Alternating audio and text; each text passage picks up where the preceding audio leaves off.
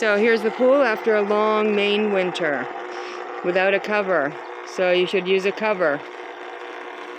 Okay?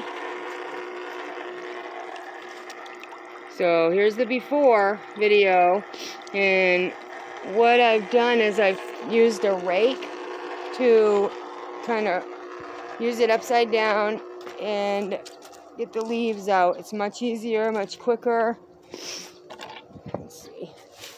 Show you this right here. Make sure it's a plastic one and it's not all busted up so you don't have any sharp ends like that at the end.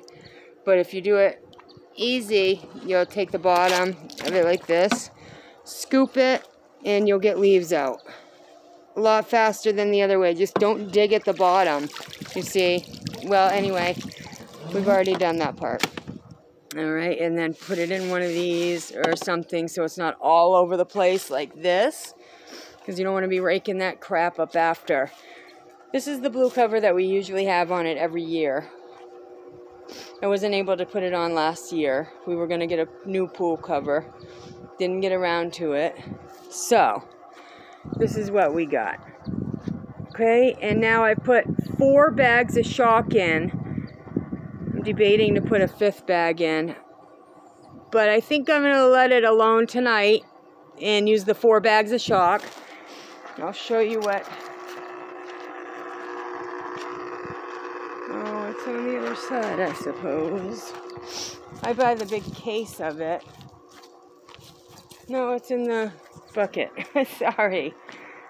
Alright, so let me pause this. This is shock, super shock. This is what you want to use. I bought this big package, which came with 6, as you see, and I put 4 in. So 6 minus 4 leaves 2. You got it. I have 2 left for tomorrow if the pool is not cleared right up. I expect to see the pool very cloudy, extremely cloudy, but I expect to see it not green.